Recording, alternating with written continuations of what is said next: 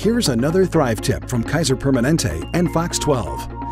A good night's sleep can make the whole world look better. Doctors say rest prepares your mind and body to deal with life's everyday challenges.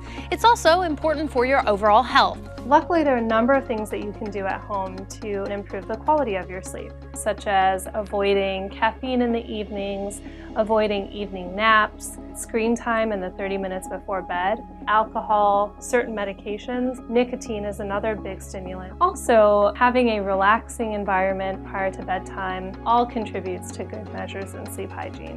A lot of people will have a little bit of insomnia that happens when they're stressed out. We typically describe sleep deprivation as getting 6 hours or less of sleep consistently per night.